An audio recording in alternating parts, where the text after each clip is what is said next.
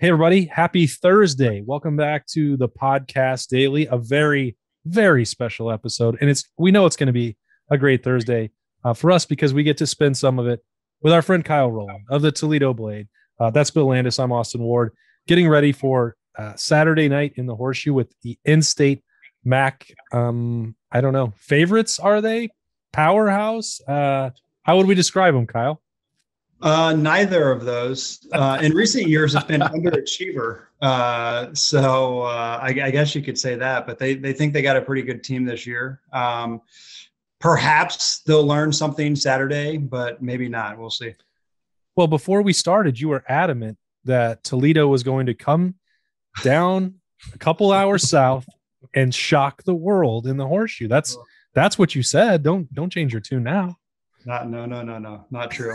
There's a reason it's been 101 years since an Ohio team has beat Ohio State. Okay. Well, I did make that up. What should we expect from this Toledo team? Bill's been raving about the number 4 ranked total defense in the country. Are they number 4 in total defense, or what is it, Bill? They're number 4, and I think, total defense, yards per game. Number 2 in scoring defense. So. That's right. Powerhouse. Yeah. So what does that mean, Kyle? How are they doing it? Well, obviously, Long Island and UMass are not blue blood programs. That said, Toledo's defense is good. It's been top 35 the last 2 years. There's a lot of hype coming into the season about how good it would be. It seems like their D-line, which has depth and talent and NFL draft picks, which is a rarity in the MAC, would be maybe like the 4th or 5th best in the Big Ten. That's pretty good. But Ohio State still kind of torments defenses. They're, the 4th and 5th best in the Big Ten. So I don't think that means they're going to come into Ohio Stadium and slow down Ohio State. For a half, I do think they can be competitive. I don't think they can do it over 60 minutes. Desjuan Johnson, defensive tackle, really solid player, probably the best NFL prospect on Toledo. He'll probably have some tackles for loss, and he might get after CJ Stroud here and there. Judge Culpepper's Penn State transfer, really solid guy. Jamal Hines, an edge rusher, is another guy who's going to get drafted in April. So they have bodies and they have guys, but they just don't have near the depth that you need to kind of hang with an Ohio State. And Ohio State is just so high powered on offense. One of the huge reasons Toledo almost beat Notre Dame last year is you just saw, Notre Dame's offense is not, some elite unit. Last year, one of the big themes in that game last year was Toledo had 11 tackles for loss and 6 sacks against Notre Dame. That is just absurd. Yeah. So they definitely have a competent defense. Is this the best defense that Ohio State will have played so far this year? I only asked that half in jest, sort of based off what we know so far this season. Is it possible this is the best defense they've seen? Yeah, it's kind of been a joke amongst Toledo writers as well this week. But I would say Notre Dame's defense is better. But I do think people will probably be surprised at how good Toledo's defense is. I don't really see this being, the spread is 31. But I don't think this is going to be Akron or Miami or Bowling Green of recent years, where it's just a wire-to-wire total woodshed game. And if that does happen, I think that's concerning for Toledo, regardless of how good Ohio State is. What's interesting that you bring that up, because we've talked a lot this week about Ohio State's offensive line, and they haven't really had their best full game yet. We saw that in the fourth quarter, where they really beat down on Notre Dame and pulled away. And if they had more time, then they were never going to stop running it down Notre Dame's throat at this point. So that wasn't quite the same. There was a little bit more for the passing attack, and Bill's talked and written about several times throughout this week. It felt a little wonky or out of sync for Ohio State to run the ball. So if Toledo is able to, do that with those guys that you mentioned on the defensive front, Dallas Gant can maybe make some plays, a name that's obviously well known in the horseshoe. That could make this a more interesting matchup. But I think what you're describing is that if Toledo is able to keep the score slightly down, well, there's still another side of the football, and that might be where there could be other issues for the Rockets. Absolutely. Offensively, I mean, that what used to be Toledo's calling card. It's kind of weird. They've done like a total 180 in these last few years. When Jason Candle was the offensive coordinator, and Matt Campbell was the head coach, I mean, they just put up insane numbers, like, some of the best in college football consistently. It was like that the first couple of years Candle was the head coach. And then these last few years, they've kind of lost their way. Part of that has been injuries at quarterback, and they just haven't been able to find that guy who can consistently complete passes. The offensive line has not been very good the last few years. Their pass rush or their pass blocking in particular isn't outstanding. I think that's where Ohio State could feast on Saturday. But DeQuan Finn, the quarterback, is a true dual threat guy. He's actually the team's leading rusher right now, which is probably not the greatest sign in the world. But he can escape guys. I mean, he's elusive. I don't know what he'll be like against 4- and 5-star defensive guys. But he did have the go-ahead 29-yard touchdown, I think it was, last year in the Notre Dame game. So he has done it against good players before. But I don't know. It's hard to see their offense doing the kind of consistent things they need to do against an Ohio State level defense. Kyle, I want to flip back to the defense for a second because I'm interested in Ohio State running the ball. As Austin said, we've talked about that a lot. And if Ohio State runs the ball successfully against Toledo, like if you just said that to somebody, be like, who cares? Like, it's a MAC team, it's Toledo. But from what you're describing, this seems like it's a pretty good front. Like, or at the very least, the defensive front is the strength of this team. Mm-hmm. Would it not mean like a little something if Ohio State can move the ball on the ground against Toledo? I think I'm talking like in the way that we all want to see it happen, just like a dominant rushing performance that we've kind of been waiting for, like a total game that looks like the fourth quarter of the Notre Dame game. If Ohio State decides it wants to play that way on Saturday, in your mind, if that is accomplished, would that actually mean something given how stout Toledo is up front on defense? Yeah, no, I think it definitely mean something. And obviously, I mean, I still pay attention to Ohio State a fair amount. So, I mean, one of the issues that Toledo had the first week in particular against Long Island was obviously a talent disparity with Toledo and Long Island.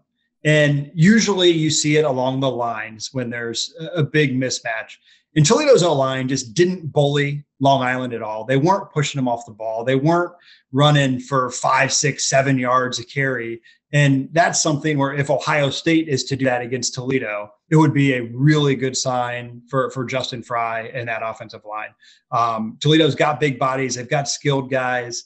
I mean, Judge Culpepper, one guy I mentioned, was a Big Ten guy at Penn State.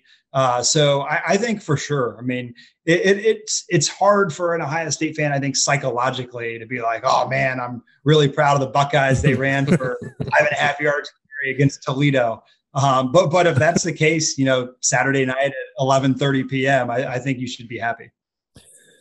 For those who don't remember, Kyle has a lot of experience in the past covering the Buckeyes. And unfortunately, we don't get to see him.